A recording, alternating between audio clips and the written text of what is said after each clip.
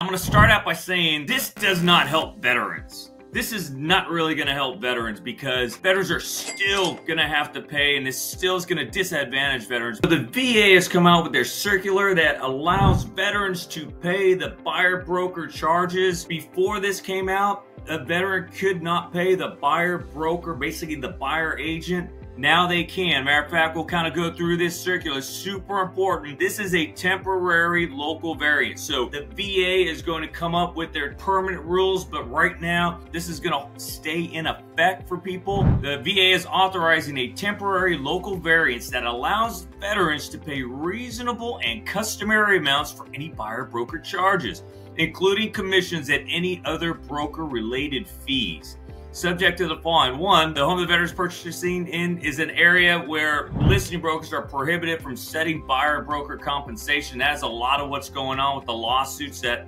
have been going on for the last couple years. Here's a big thing here. All right, a lot of people are thinking, well, maybe we could do the buyer broker charges and put those into the loan amount. That cannot happen. All right, much like the funding fee is added to the loan amount, well, this is not like that. Buyer broker charges have to be paid separate. All right, so we're not rolling these broker fees into the loan. That is big news, all right? This is a no money down loan. Well, guess what? There's money down. In addition to the closing costs, buyer broker charges are gonna have to be paid too, and that is a big disadvantage to the VA home loan benefit. Buyer broker charges paid or to be paid by the veteran are to be considered in determining whether the veteran has sufficient liquid assets to close the loan. So now, not only does the veteran have to qualify to buy the home, the payment to the broker has to be considered in the qualification. It's kind of like having another bill. It's like another credit card charge. Can they make that payment?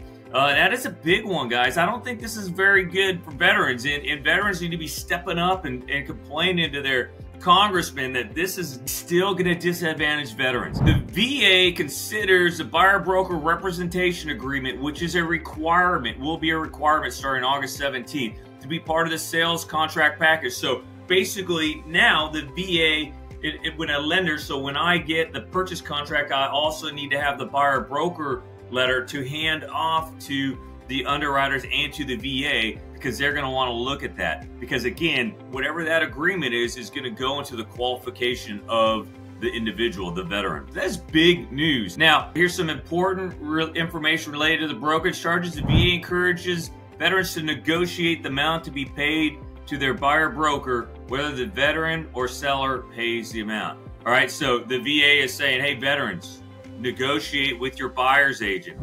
The temporary variance announced by the circular does not prevent the seller of the home from paying the veteran's buyer broker charges. So here's a big one, all right? The seller can still pay the buyer broker for the veteran, all right? So the seller can still pay the buyer's agent if the buyer is a veteran. That's big news, and I still think you're going to see that in most cases. It'll be some sort of a seller concession. That leads us to the part C. As a reminder, VA does not treat the seller's payment of buyer broker charges as a seller concession. So, whereas there are rules on how much concession that a seller can give a veteran buyer, the buyer broker payment is not to be considered as part of that seller concession. So that is the one encouraging piece of news from this whole thing. But again, seller's not required to pay the buyer broker agreement. The veteran's buyer agent, not required. And my big takeaways here, you're not rolling that buyer broker payment into the loan amount. Not gonna happen. 2, it's gotta be paid. 3, it's gonna decrease the amount of qualification that buyer is gonna have. It's good that the VA has said, hey, you know what? No, veterans can now pay the buyer broker, but it's not good because this is still gonna disadvantage veterans. Obviously, we're still in the infant stages of the effects of the Sitzer-Burnett and the National Association of Realtors settlement agreement. There's still a lot more coming out.